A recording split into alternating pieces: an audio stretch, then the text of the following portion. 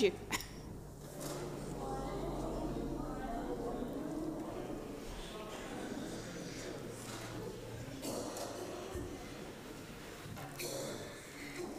Right, I'll just quickly run through the notices, which hopefully you've either had a printed copy or an email.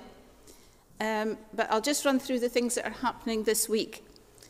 So please note there's no prayer gathering on Zoom on Tuesday morning because there'll be chaos, or hopefully organised chaos in the church hall when we host the primary sixes for Bubblegum and Fluff, which is telling the Christmas story without all the kind of trappings and other things, what Christmas is all about. And we have this opportunity. The primary sixes come down for the morning, so I'm afraid the prayer meeting will not happen on Tuesday, but there will be prayer meeting as usual in the warmth of the session room on Thursday morning at 8:45.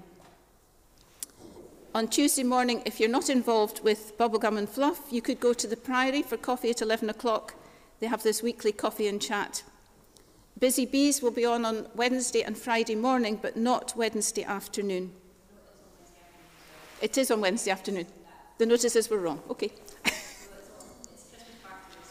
It's Christmas party. Okay, so if you know young families, under school-age children come to Busy Bees on Wednesday. On Wednesday morning at 11 o'clock in St Ebba's Church, there's the Advent Churches Together, the East Berwickshire Churches Together Advent gathering for an hour.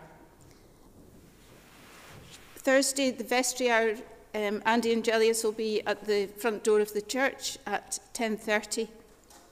And then on Friday evening, there's a quiz night in the church hall. Come along. You can have a team of up to 4 people, £10 a team, and there'll be tea and coffee and a tuck shop available. And then next Sunday evening, East Berwickshire Churches Together host the Carols by Candlelight in the Priory, and that's at 7 o'clock.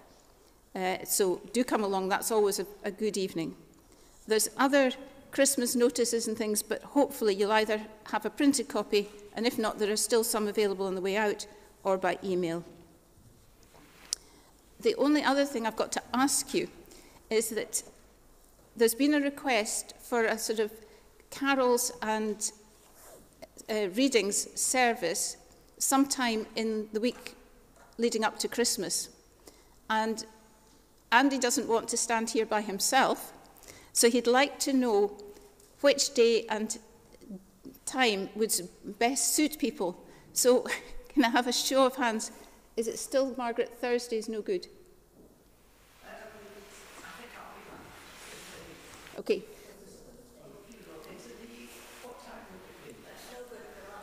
No, it was going to be at 4 or 4:30. So can we see if people are interested, would you like to come on the Wednesday? If you think the Wednesday, it would be Wednesday or Thursday before Christmas. For those who would like to come on the Wednesday, can I see a show of hands? Thursday? Okay, that's fine. I mean, Andy's got better things to do than have a service if people are not wanting to have a service. So that's fine, because there is the carols next Sunday evening in the Priory. Okay, thank you for showing us, because that's what's important. Now, just before we start our service, to show the importance of the Bible as part of our worship, could the Bible stand for the Bible to come in?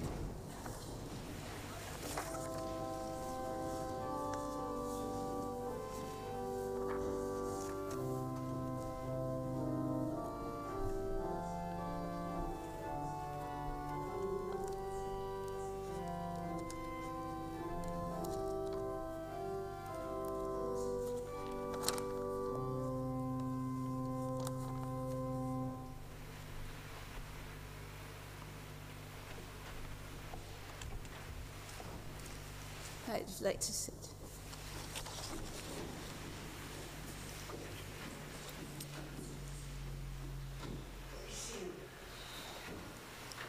So let us just take a few moments of silence to prepare our hearts to worship the living God.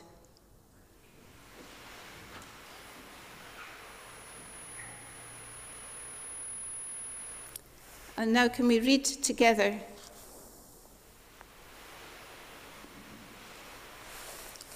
The true light that gives light to everyone was coming into the world. He was in the world, and though the world was made through him, the world did not recognize him. So can we join together to sing Joy to the World?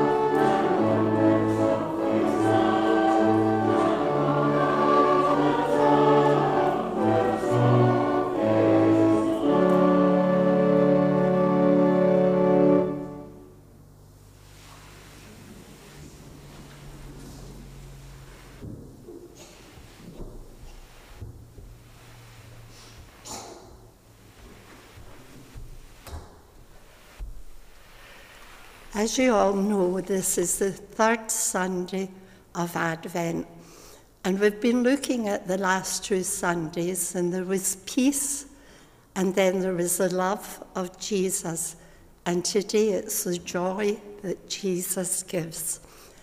And I'm just saying to those who get the upper room, I've taken today's reading from it, but I'm sure you'll not mind reading it again if you've already read it. The man who wrote it was called Aaron. When I visited New York City during the holiday season, I stopped by the Christmas tree at Rockefeller Center. It was over 70 feet tall and looked spectacular, with thousands of lights and a bright star on top. I was delighted when I heard all the families, the children's, grands, grandpas, the young people, all excited and full of joy at the wonder of all that was going on in that square. And I know sometimes that we're like that. If some people may be gone to Germany to see the markets there, or other peoples have gone up to Edinburgh, or even down in our town when it's Christmas shopping. We all talk to each other, don't we? And we say to them, "Oh, how are you doing?" Things that probably when we're rushing about during the day, we don't say. Our heads are down and we're busy. Now, Christmas time is a wonderful time. And Aaron says, I enjoy it every year. But if I didn't know the true meaning of Christmas, my joy would be as temporary as the trees displayed each year at Rockefeller Center. When the holiday season is over, The tree gets put away, doesn't it? The lights are packed away for another day, and we begin to think, what can I do next for my joy? And we know in January that folks buy holidays and things like that to cheer them up for the coming. We're always looking for something else to bring us joy. But, Aaron says, my happiness during the holiday season is fleeting, but my joy is in Jesus eternal. The story of Christmas is one of salvation and redemption.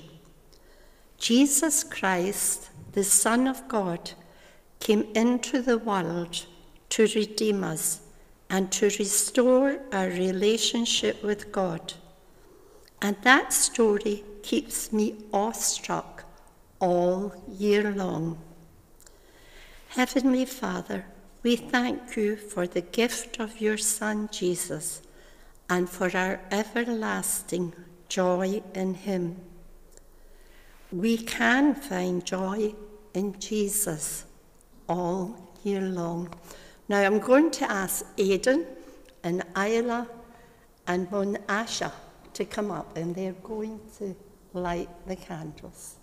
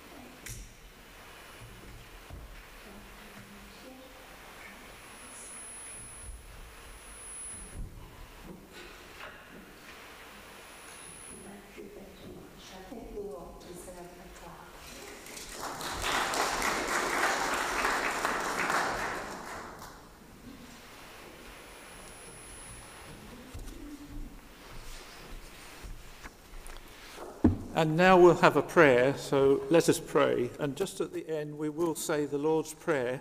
Feel free to use the words that you are familiar with. So let us pray. Thank you, God, that we are able to come here today to worship and praise you when so many around the world cannot do this for fear of persecution and torture and death. Please help us to really focus on the name of Jesus for the next hour, and we pray that we will know your presence amongst us during this service. But, merciful God, we come confessing our sins and shortcomings. Though we try to put the past behind us, all too often we are haunted by mistakes. Though we try to make amends for the wrongs we have done, we find it hard to escape a sense of guilt. Often we ask you for forgiveness, but find it hard to forgive those who treat us badly. Remind us that you are always ready to offer free and total forgiveness. Forgive us for the times we have marred your image within us. We are sorry for when we have made assumptions about people different from ourselves and excluded those who Jesus went out of his way to include. Help us to accept your forgiveness and to forgive others. Receive then our thanks and lead us forward, granting us grace to worship you aright, in the name of Jesus Christ, who taught us to pray, Our Father, who is in heaven, hallowed be your name.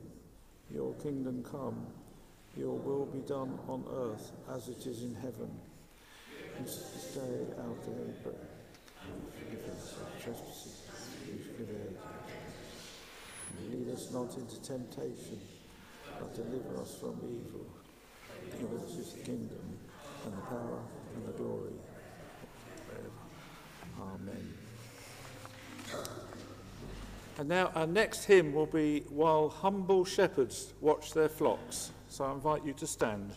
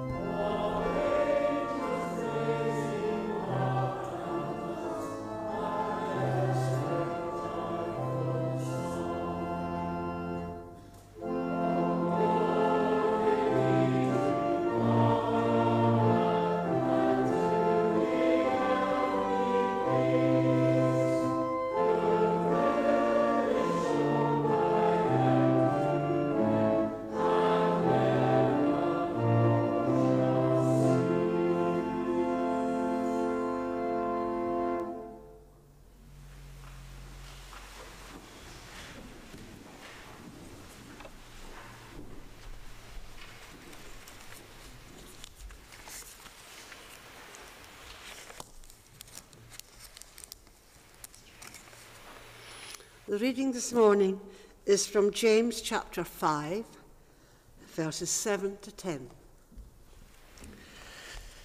Patience in suffering.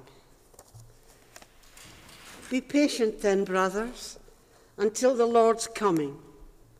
See how the farmer waits for the land to yield its valuable crop, and how patient he is for the autumn and spring rains. You too be patient and stand firm, because the Lord's coming is near. Don't grumble against each other, brothers, or you will be judged. The judge is standing at the door. Brothers, as an example of patience in the face of suffering, take the prophets who spoke in the name of the Lord. And now we'll have a small reflection on that reading from James chapter 5. As we read this passage and note James's call to patience, we're reminded that this is Advent and Christians wait for Christmas. And patience can be a difficult virtue to practice at this time. We are lighting the Advent candles, and unconsciously we count the weeks and perhaps days till Christmas. James, however, was not calling his audience to wait patiently for the birth of Christ. It was instead about the coming of the Lord. James was writing to Jewish Christians who were struggling with many temptations and whom James feared were likely to abandon their faith. He wanted them to know that it was in being patient and conscious of the imminent return of the Lord that their faith would be strengthened.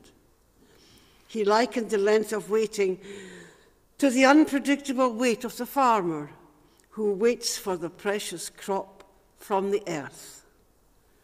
The farmer is simply rewarded with a harvest after a long wait. So believers who serve the Lord must wait for the Lord's return. James is pointing out to believers to Jesus as their strength in difficulties. In Jesus, all expectations find fulfillment. And as Christians, we are encouraged to wait for God's response as our Lord and Saviour. Amen.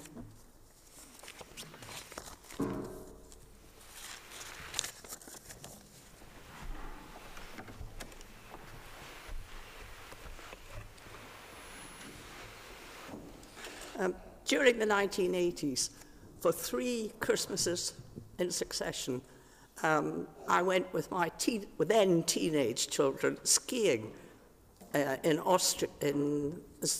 the Alps, Austria or Switzerland.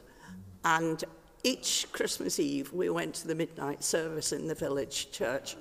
And it was magical, trudging through the snow, through the churchyard, where in the Alpine tradition, there is a candlelit lantern on every gravestone in their churchyard as you walk through. And every year I was reminded of the story about Stille Nacht. It was Christmas Eve, 1818, that the young parish priest in a little village up in the mountains, not far from Salzburg, at Orvendorf, he discovered that the organ was out of action. Mice had got into it. They'd obviously chewed the leather inside and the bellows didn't work. Now, the priest had already written a poem for Christmas, which he called Stille Nacht, and he asked his organist if he could supply music so that they could sing it that night. So on the 25th, or the 24th of December 1818, the Stille Nacht was sung first, accompanied by a guitar. So today, you are going to reenact that first performance of Stille Nacht with Dixie providing the accompaniment. And you're going to sing the first verse in German first. You've put it up, good. Now, German's quite an easy language because you say what you see.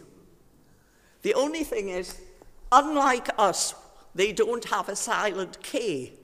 So you pronounce the K at the beginning of Knabe. And the only other one is, in German, there is no W. There's no V, sorry. They pronounce W as a V. So in the second line, it's Wacht. So it's Stille Nacht, Heilige Nacht, alles schläft, einsam wacht. Nur das traute, hochheilige Paar, holder Knabe in lockigen Haar, schlaf in himmlischer Ruhe, schlaf in himmlischer Ruhe. And in true Lutheran fashion, as they have there, you remain seated. So sitting, singing in German for the first verse, and then you can have it in English after that, accompanied by a thing. So we're reenacting the first performance, and you're getting a free lesson in German at the same time.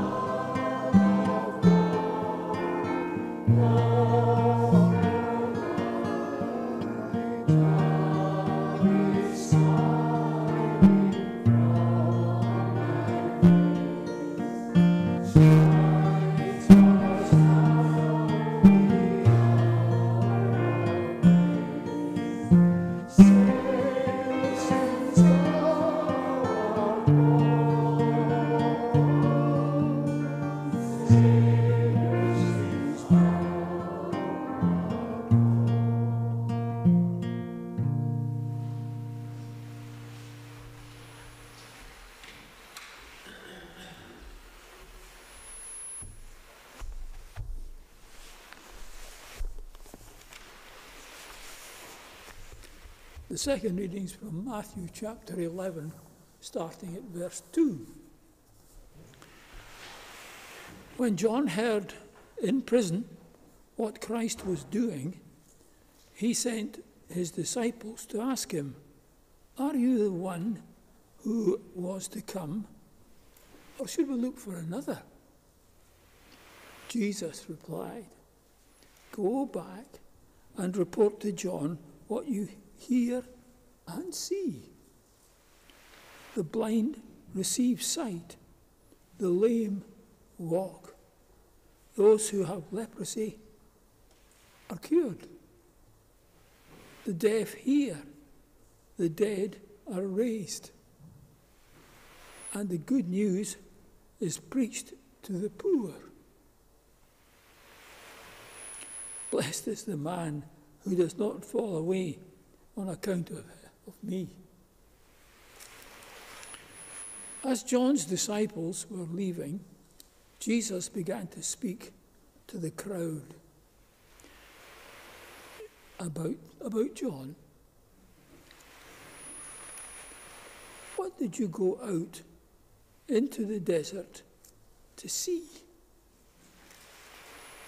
I read, "Swayed in the wind?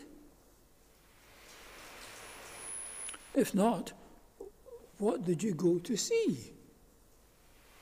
A man dressed in fine clothes? No. Those who wear fine clothes are kings in palaces. Then what did you go out to see?" Persistent. "A prophet. Yes, I tell you, and more than a prophet. This is the one about whom it's written, 'I will send my messenger ahead of you, when will prepare,' do it again.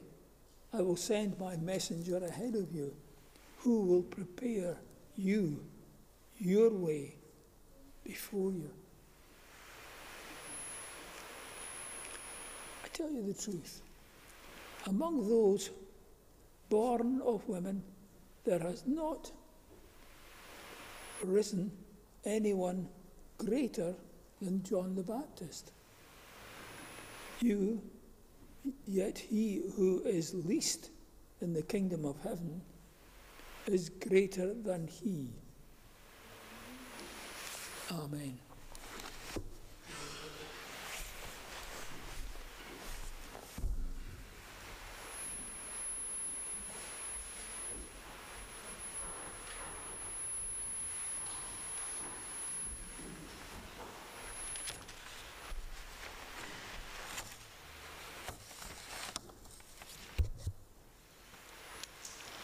This reflection is from Matthew 11, verses 2 to 11.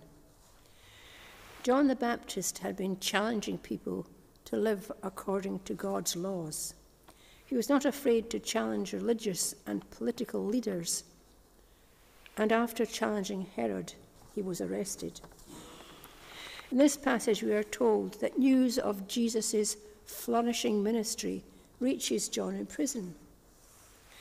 As John the Baptist waits in prison, he begins to ponder his fate, to examine his life, and wonder if he was right about Jesus.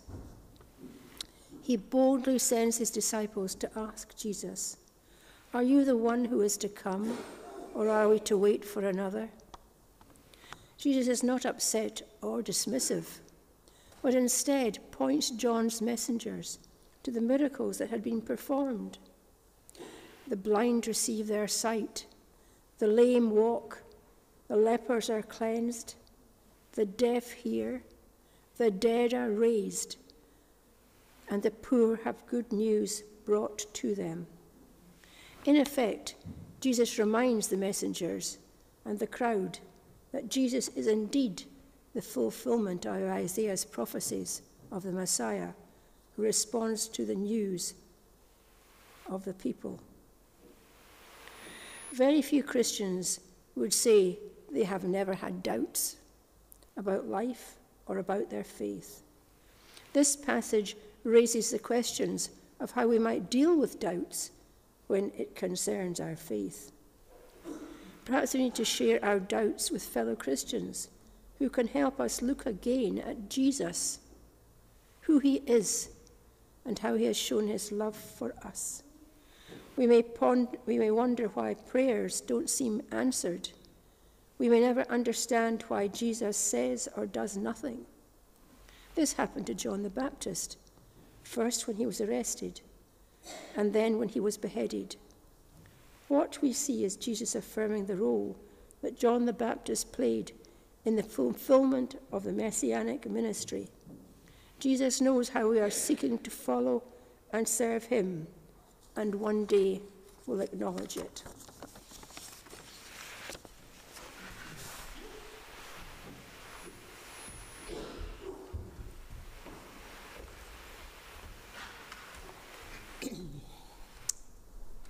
We're now going to have our nativity play, so if I get all the kids to go over that side, and then you'll be ready. Now, we're doing panto nativity today, which means that you guys all need to take part as well. So I've got some signs, so when I lift them up, you have to shout, there's an applause at the very beginning, which I'll hang up. You've also got, when Mary and Joseph appear, they are the heroes of this pantomime nativity today. So when Mary and Joseph appear, you have to go, hooray!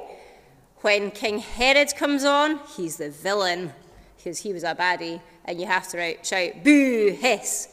And then there'll be an opportunity to shout, bah, as well, and have your good angelic voices with singing your hallelujahs as well. So without further ado, I will hand over to our young people who are going to take the next part of this.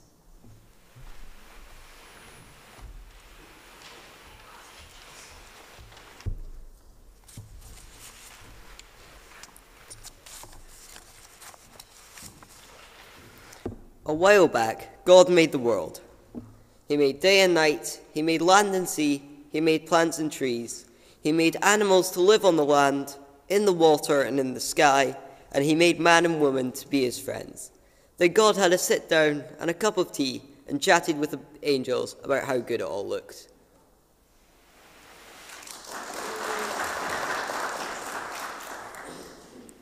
Now, God isn't constrained by the same time frame as we are. He knows how the story is going to turn out from the very beginning. So he wasn't surprised when the people he created decided to try and live their lives however they wanted instead of following God's ways.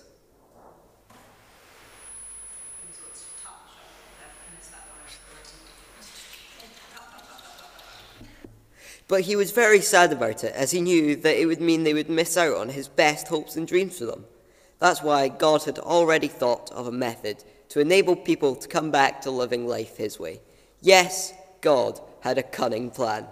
He would send his son Jesus to live on the earth as a man, to tell people how to get back to being best friends with God, and to make it possible by being a sacrifice to pay the price for all the things they'd done wrong. Now, how should God get Jesus from heaven and onto the earth?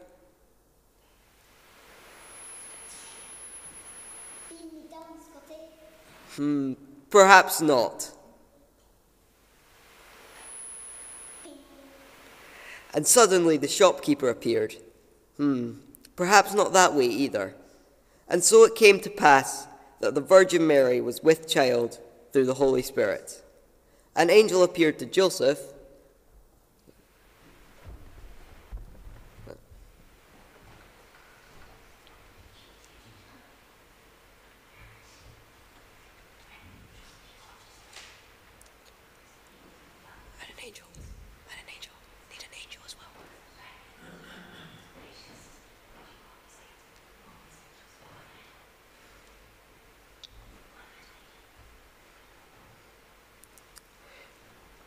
An angel appeared to Joseph, Mary's husband, in a dream, and told him to name the baby Jesus, which means the Lord saves.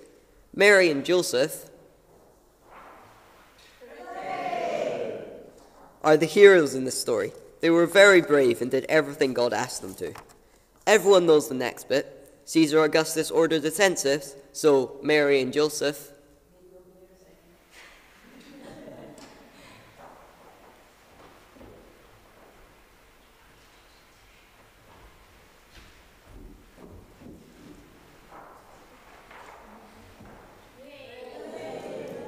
had to make their way to Bethlehem to register.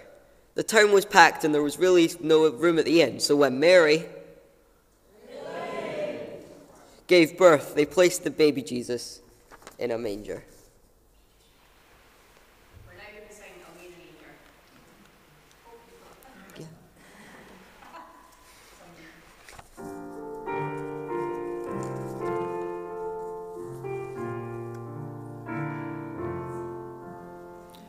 Away in a Manger.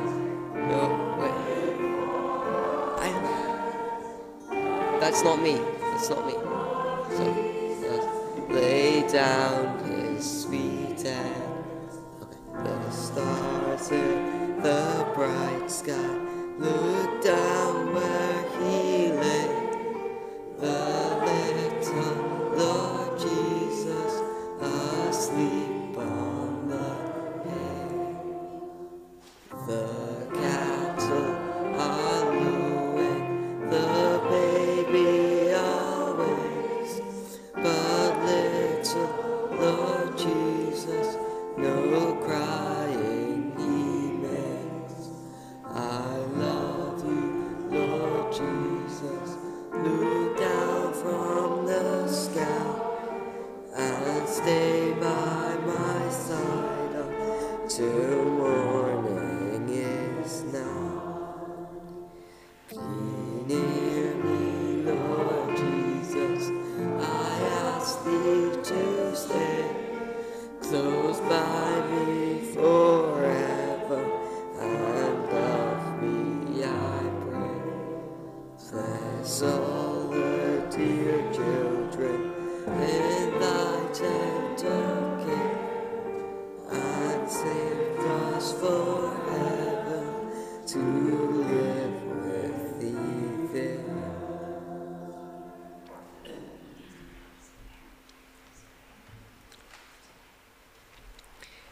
Isn't that lovely? An angel appeared to some shepherds keeping watch over their flocks at night.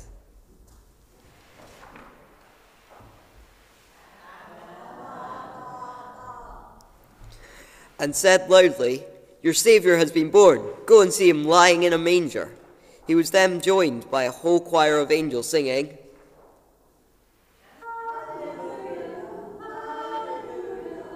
What a beautiful sound. And after this recitation, the shepherds scurried off and found Mary and Joseph and the baby in the manger, just as they had been told. On their way home, they told lots of other people. Some wise men from the east also came to visit baby Jesus.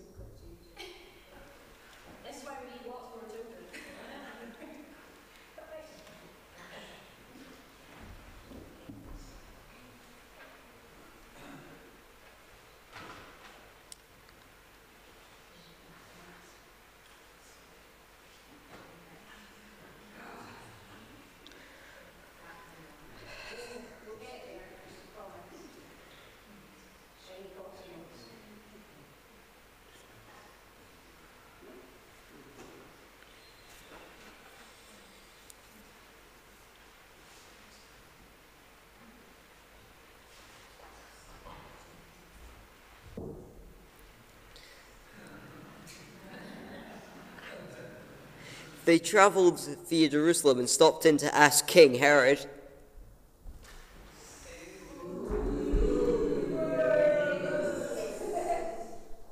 If he knew where the king of the Jews had been born. King Herod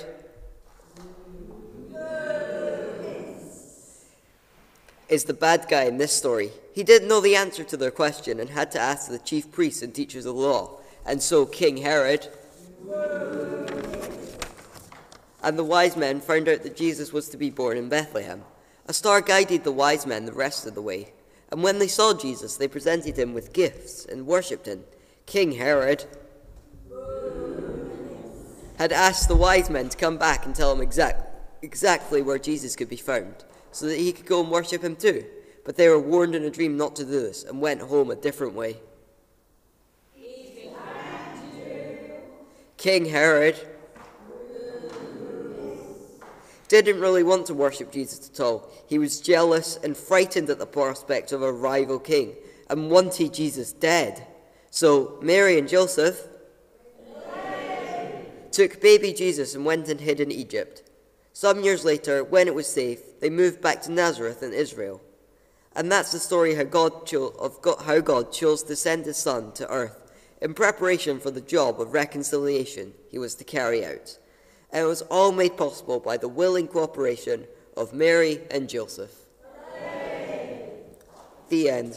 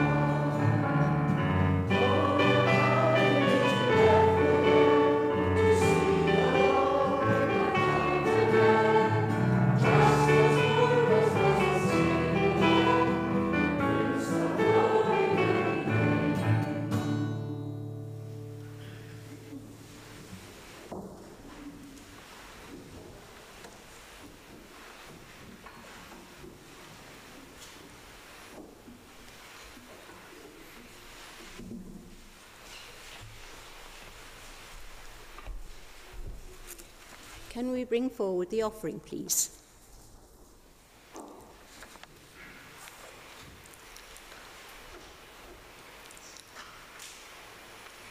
Thank you, Lord, for your church, and may we continue to support and praise you within its walls. We offer up our offering to your gracious works. Amen.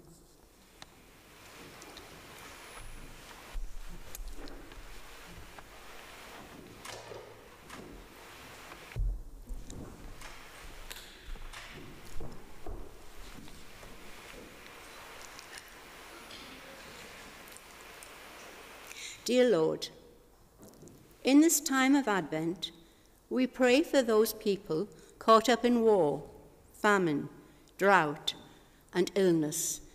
Be with them, Lord. We can plan for the celebration of the birth of Jesus, but many have to keep their faith under cover, and to worship you openly will bring persecution to their families. Be with them, Lord. We pray for families affected by the steep rise in the cost of living.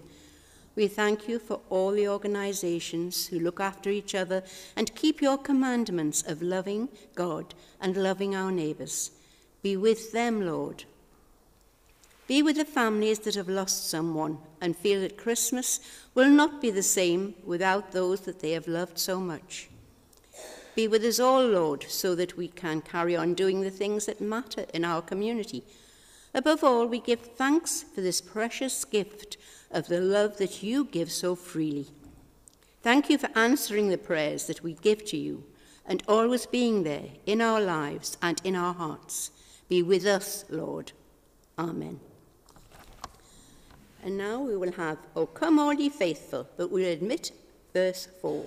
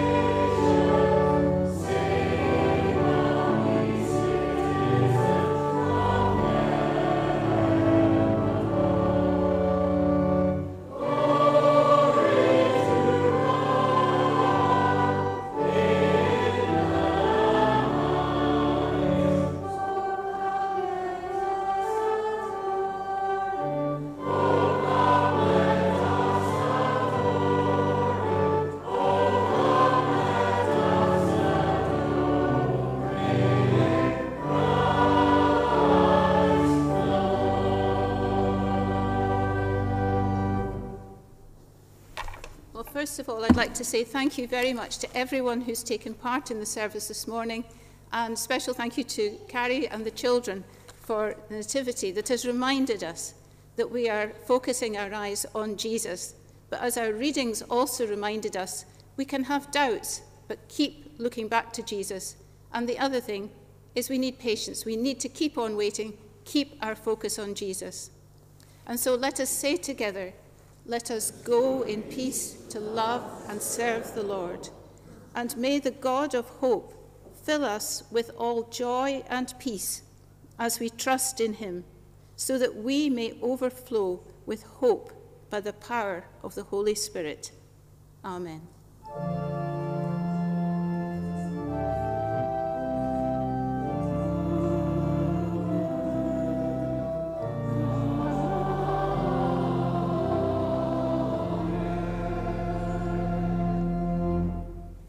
And please do come through to the hall and have a cup of tea and coffee. You don't need to go outside. You can just go through this way if you'd like.